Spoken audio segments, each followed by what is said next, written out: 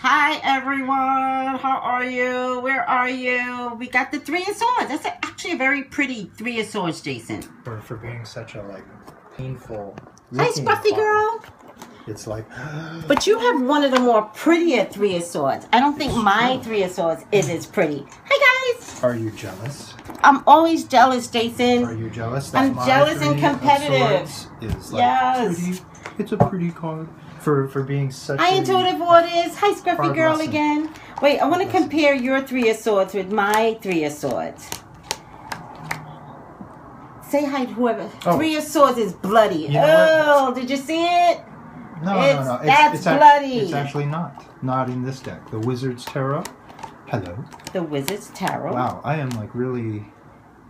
Why are you so low there? What happened? Well, it's the placement of the camera. I know. I'll fix it. Okay, this is my Three of Swords. Now mine looks scary. If you want scary, I'll give you scary. That's pretty scary looking.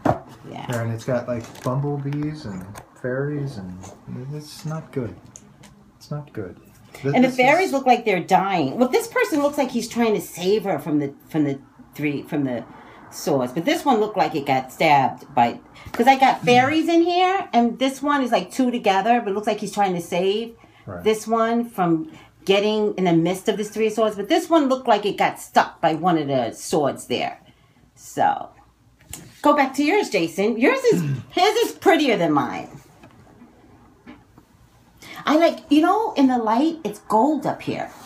Like that, right? I like that. Yeah, it is pretty. I love that. Gold. But look at the background. There's a lot of rain, and rain means...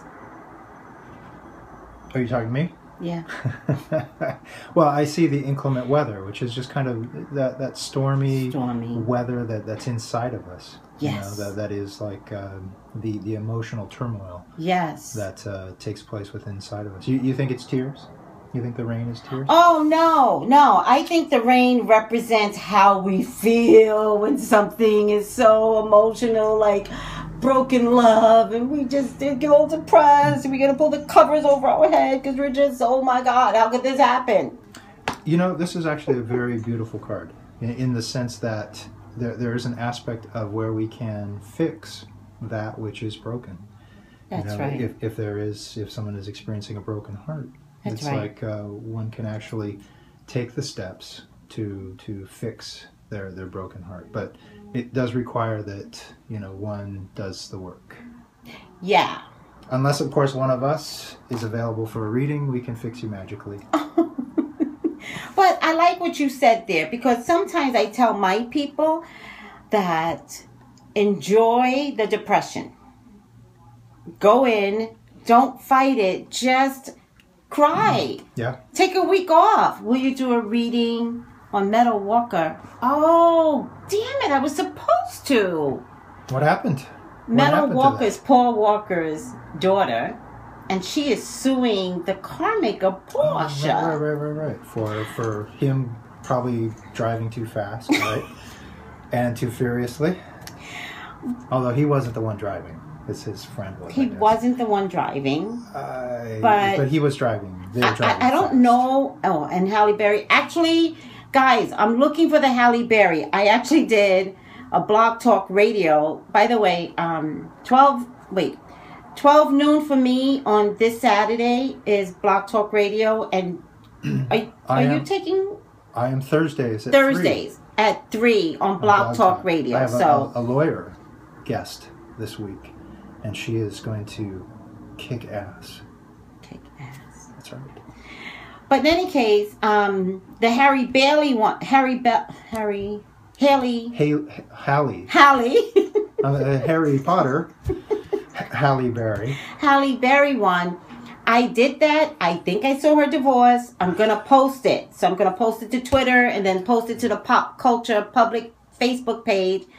And then post it to my own personal page. I was looking for it this morning, but I got to find it someplace else. I did it, I think, in July of last year. What did Porsche have to do with the accident? Nothing. They happened to be in a Porsche when they were going, 90 miles an hour down a side street and wrapped it into a tree. They wrapped the car into a tree.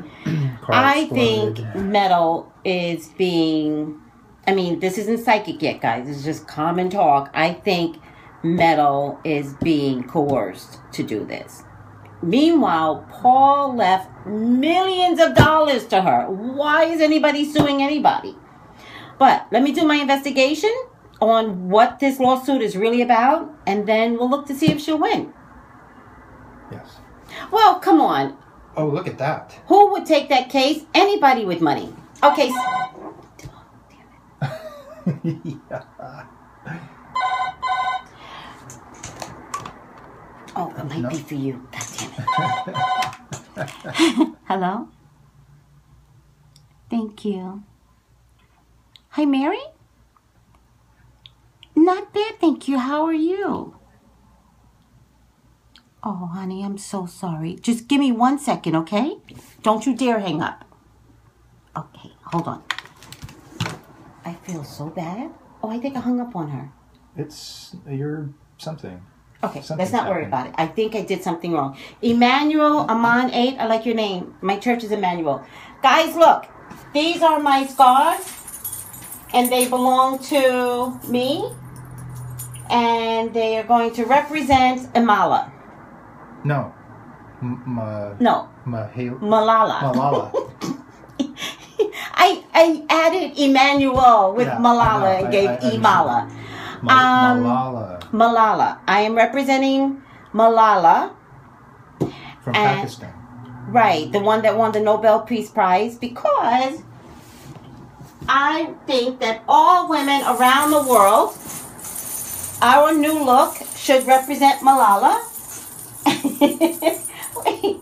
And we should all be wearing scarves now to show our support. That's a good look for you. Thank you. Are you going to wear that tonight on your date?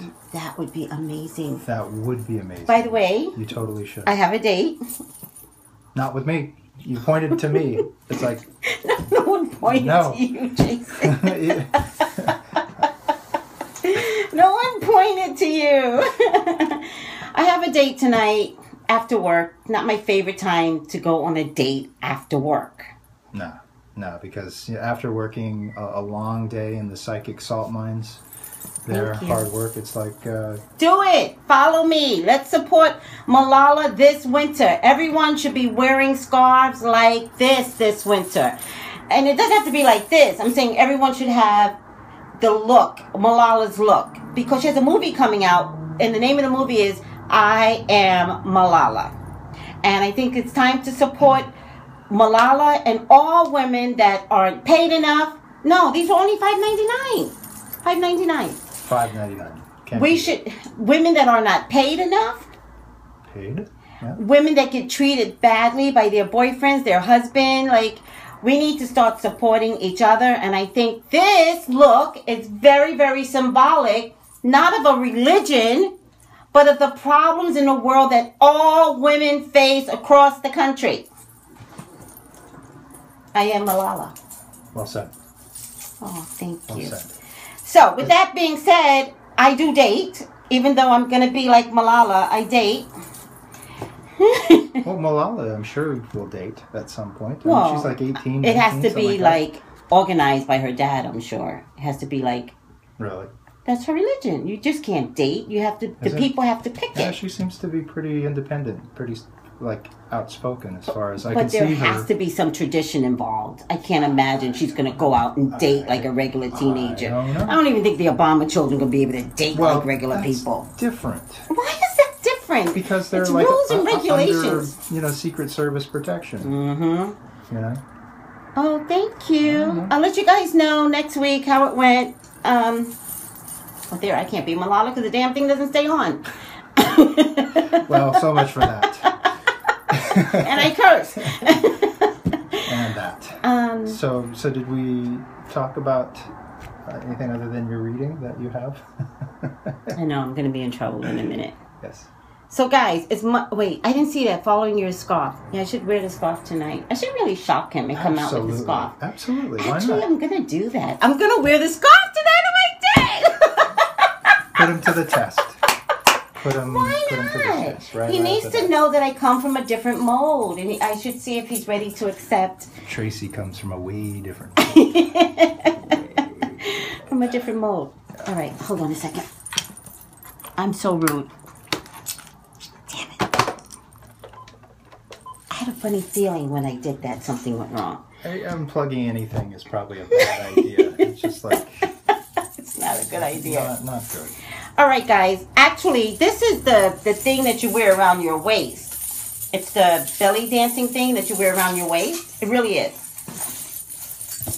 But... How am I supposed to know that? But you can. I think it's prettier this way. Yeah, it's very pretty that way. Right? Okay, Jason. And every time you shake your head and all that, it's like, different. Is there a customer waiting? Yes. Yes. Yes, Griffin. Okay. You can send him up. I'm sorry. It's on the phone. Oh, okay. All right. Oh, it's phone? It's a phone. Oh, okay. Thank you. Oh. Thank you, Griffin. Okay. Wait till the phone rings again. Call us for your own personal readings, 818-985-2010. Jason, thank you for explaining the Three of Swords in your deck. Did I explain it? Let's explain it one more time so we can get the gist of the Three of Swords from your perspective. Uh-oh. You see, I got into trouble. I know. Go ahead. Well, Go ahead. There it Go is. ahead. Let me hear it. All right. So from my perspective, the Three of Swords is a place where one's desires are you're fighting like your thoughts about it. The mind is fighting the heart. Oh. So it's about bringing balance back into the two. So one can bring peace back into one's life. Take those damn swords out. That's right. Take the swords out. So 818-985-2010. That's Jason. This is Tracey. I love you guys. Bye.